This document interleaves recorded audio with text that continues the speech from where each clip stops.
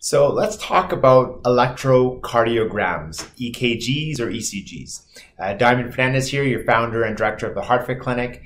And so when should you get an ECG? I've done previous videos where I talked about, are you having a heart attack? That's a time when you definitely want to do an ECG to see if you're actually having a heart attack. But getting an ECG just on a preventative basis at your doctor's office, the majority of the time is a waste of time. And I think it's kind of a waste of time doing ECGs or electrocardiograms at doctor's office because it's only a 6-second snapshot of your heart. And the reason why is that the technology nowadays, I mean, I can grab my phone out and I can see what my rhythm's doing right away. And so where an ECG is valuable, let's talk about that.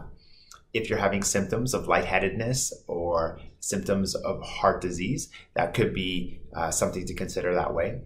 So that's where an ECG might be valuable. And in that case, we're looking for, I don't want to get too technical here, but we're looking for rhythm abnormalities is the reason why you're feeling lightheaded or symptomatic.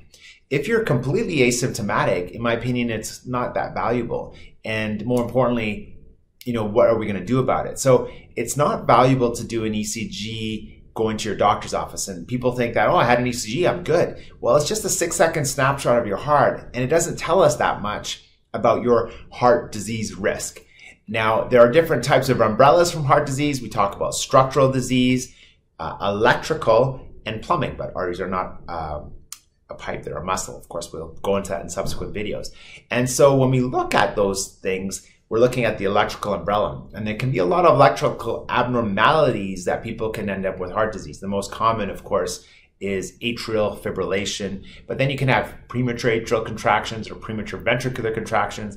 And then at the HeartFit Clinic, we like to find out why. Why is that the case? What's going on with you specifically is that doing that. And doing an ECG, the majority, and I'm talking like 99% of the time, it's a complete waste of time unless you are symptomatic. And so that's the importance with doing ECGs. Again, I welcome any questions, comments, or observations. Diamond Fernandez here with the HeartFit Clinic. We look forward to helping you live happier, healthier, and longer.